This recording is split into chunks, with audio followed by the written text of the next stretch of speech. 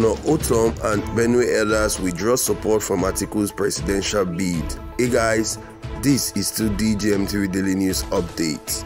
Ahead of the 2023 general election, Samuel Ortom, the governor of Benue State, seems to have withdrawn his support from Atiku Abubakar, the presidential candidate of the People's Democratic Party (PDP).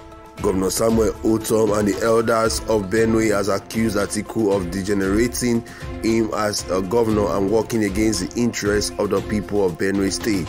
The Benue State Governor Samuel Ortom seems to have been angered by the words of Atiku during his recent visit to Kaduna on the comment of the recent killing by suspected herdsmen in the state. Recall that Atiku Abubakar has made a comment where he said that he is angry with Governor Samuel Ortom for profiling Fulanis as bandits and terrorists because he is a Fulani man. And reacting to the comments of the presidential candidate of the People's Democratic Party, the media leaders of thought in Benue State has withdrawn their support for Atiku Abubakar, accusing him of hate speech and profiling of Benue people. Also speaking in a video about to watch was Samuel Ortom, who accused Atiku Abubakar, the presidential candidate of the People's Democratic Party, which he belongs to, of working with the Mieti Allah, a herdsmen group notoriously known for carrying out outrageous killing in the country. According to Governor Samuel Ortom, he said it was not correct for a presidential candidate who is seeking to rule the people to say that kind of thing. It was very wrong, and it will appear that it doesn't even reference me and consider me to be a governor of my state, he said. Governor Samuel Ortom has said since the presidential candidate of the People's Democratic Party, Atiku Abubakar, has not recognized him or Benue people, then they shall vote the election as the election comes. Let's watch the video. We'll be right back. Alhaji Atiku reiterated that modern methods of livestock rearing would be introduced to make the economy more viable. He said, "I am a manufacturer of livestock feeds, from cattle to poultry. I have more than 100 herds of cattle. They have never gone out of one location." 1,000 herds. Excellent as the above statement sounded, Alhaji Atiku suddenly veered off from his focus and launched an unwarranted attack on the person and office of the governor of Benue State, His Excellency Samuel Ortom. He said, and we quote, "I had a big quarrel with Governor Samuel Ortom of Benue State on his accusation of Fulani people. I said, I am Fulani. Why should you categorize all Fulanis? We have to improve ways and manners we look at our livestock. I am angry with Ortom for profiling Fulanis as bandits and terrorists," quote and unquote. The media leaders of thought have taken exception to the public exhortation and profiling of Governor Samuel Ortom, who has been globally recognized as a model in the fight against the annihilation of Nigerians by marauding pastoralists Fulanis, not only in Benue State, but across Nigeria.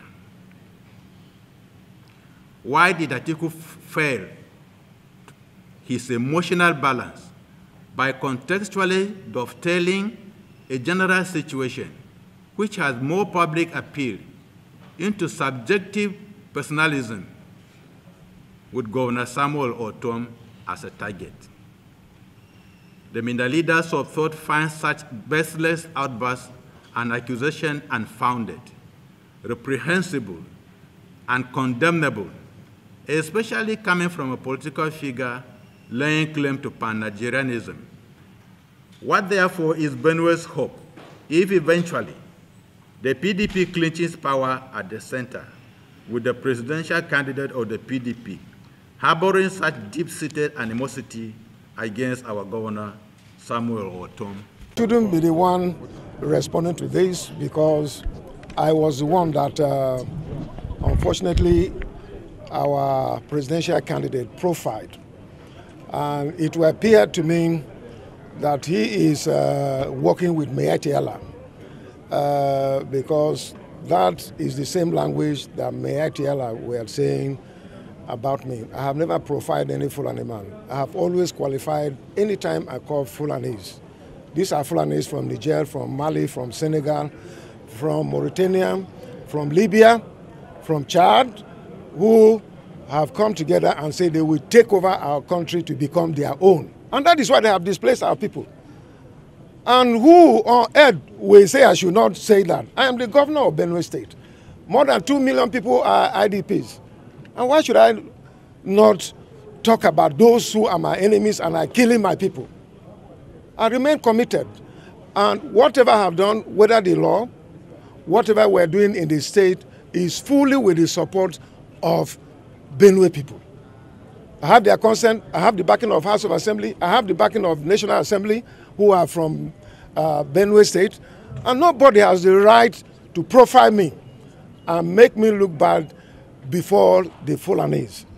I have no problem. I have Fulanis in my government, and I have never sent any Fulani man away from Benue State. All that I say is that we have a law in place.